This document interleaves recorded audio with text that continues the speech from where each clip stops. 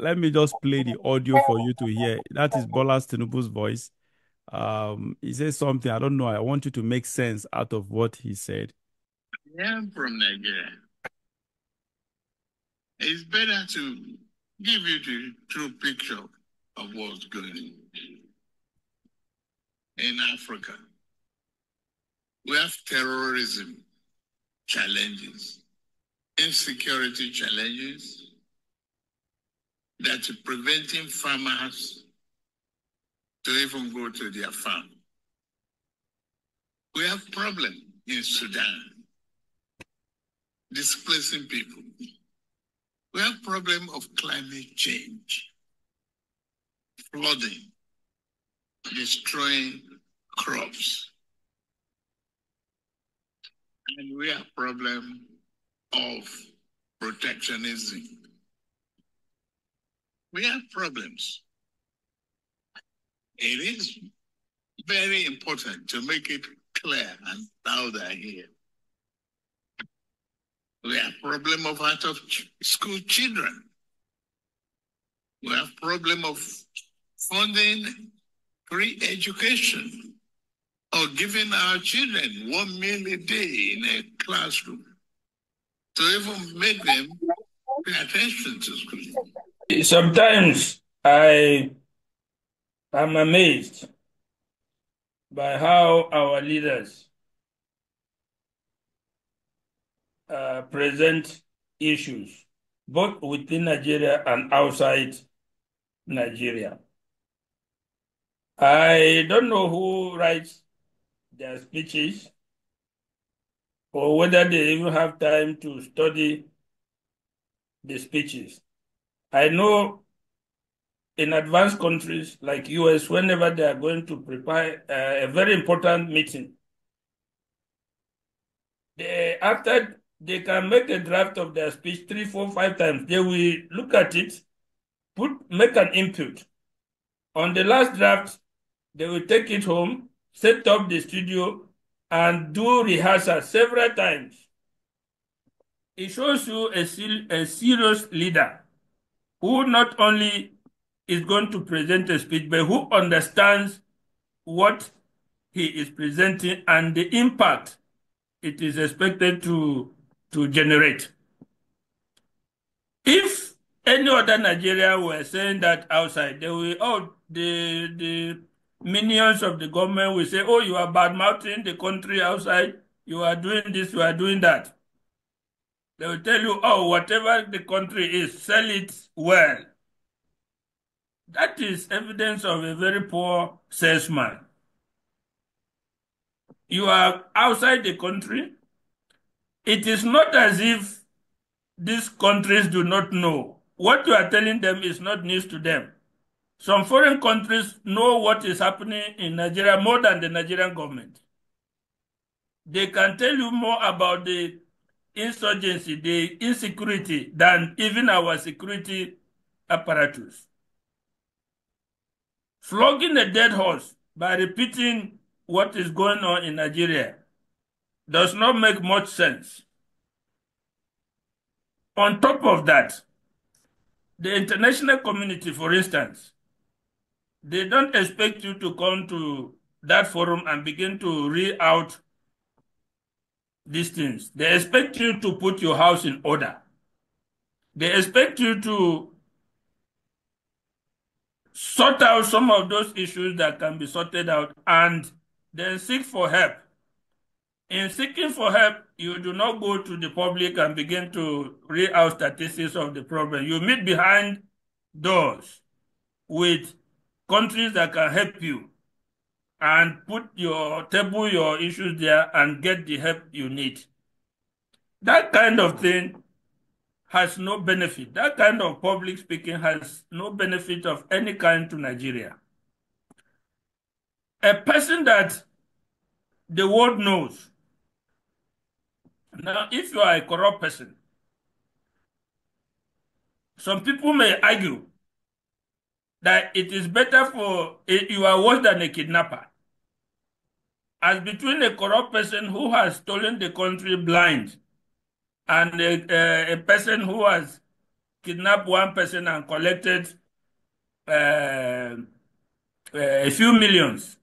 A lot of people will argue that the other person, both of them are evil, but the other evil is better than your own, because this evil of amortizing the wealth of the country for yourself, the drove effect is it has killed many and is still killing many.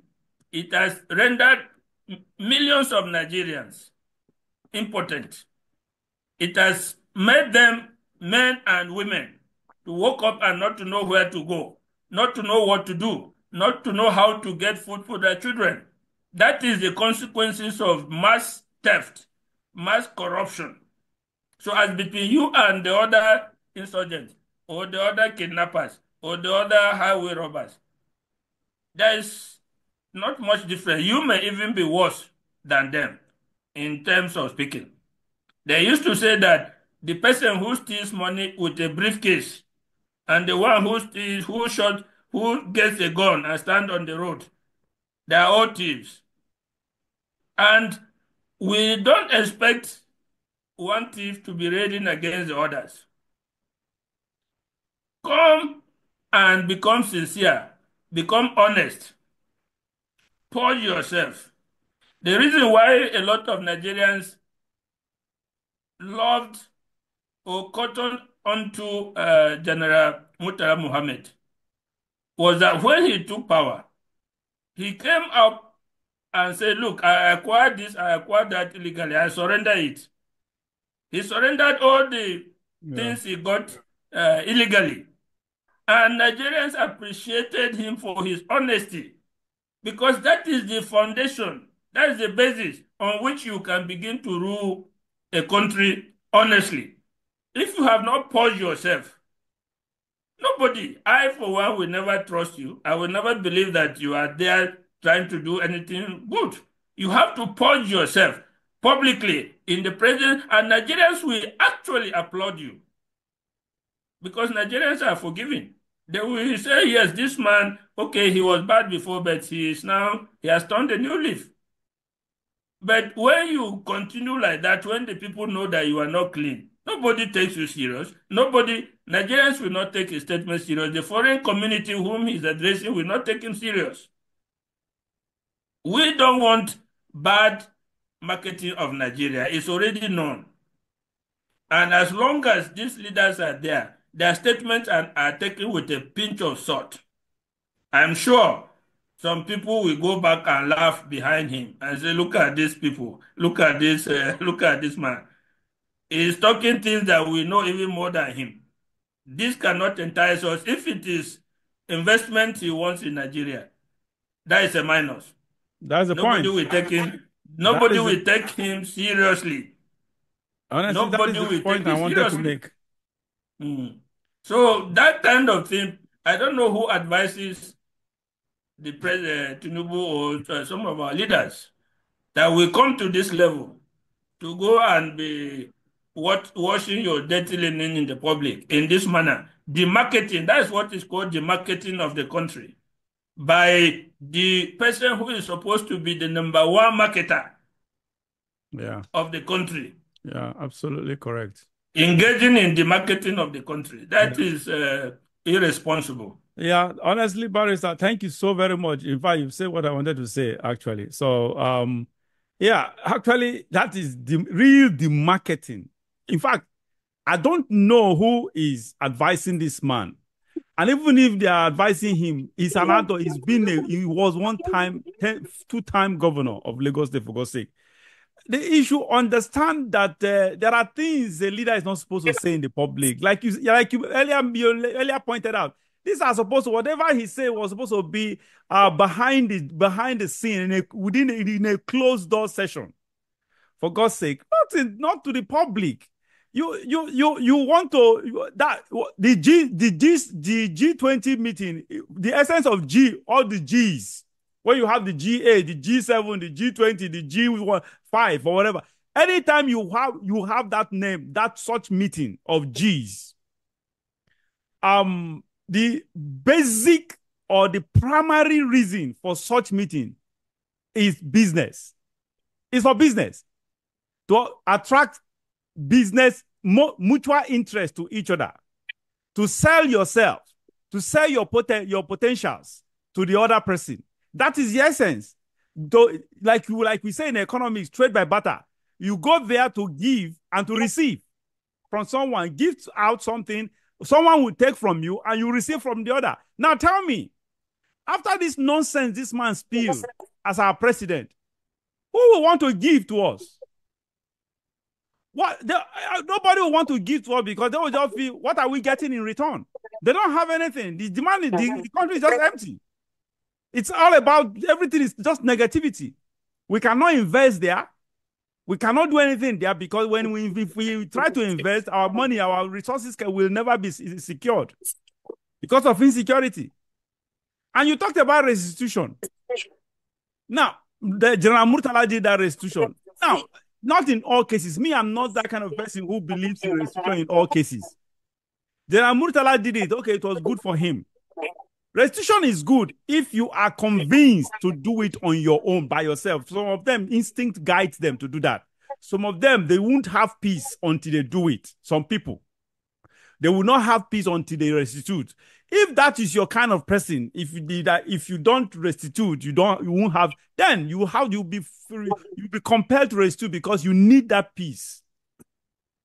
So, but I am not that kind of a person who gives a blanket judgment on people.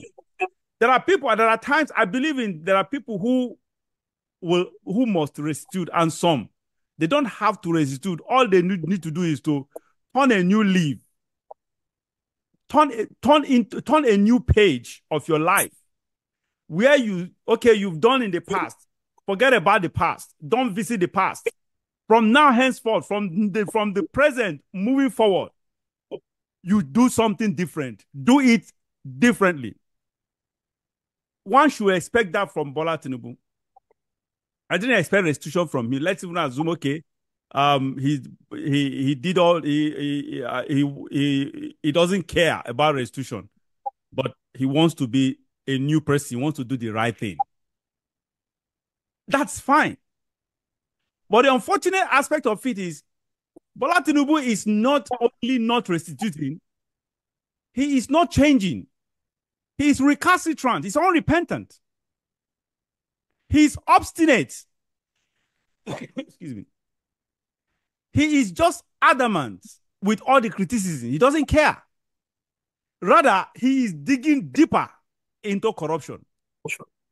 Sometimes ago on this show, you pointed out how he sold, how NNPC is being sold to his own company, Owando, a company owned by his nephew. As far as I'm concerned, the company is a de facto Tinubu's company.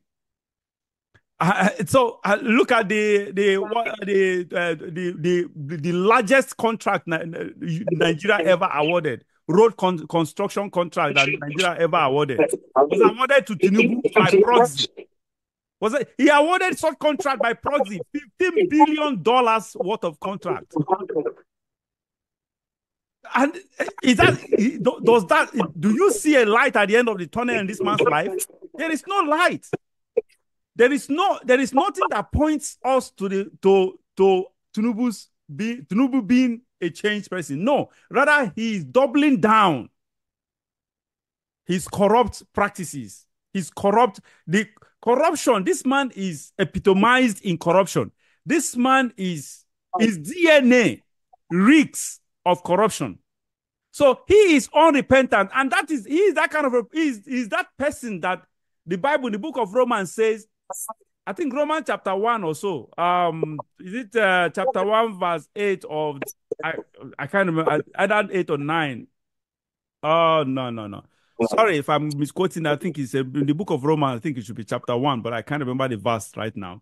That says because they refuse to retain God in their hearts, God has given them up to a reprobate mind to continue in those things that are unseemly.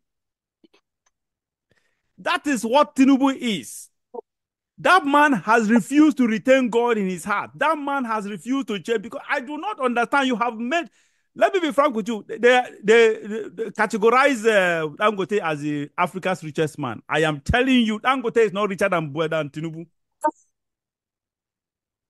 I am telling you, even in Dangote, there are people that Dangote is not richer than in Nigeria there that are unofficially, discreetly far richer than Dangote. And I believe Tinubu is one of them. This man, you have amassed wealth, stupendous wealth for yourself, and you keep amassing wealth.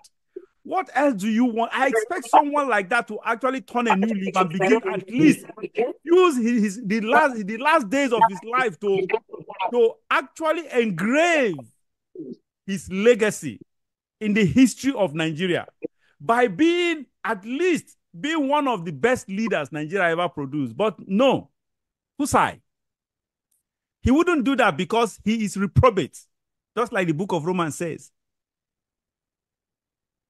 That is just it. His heart is already seared. His conscience is seared, just like a hot iron.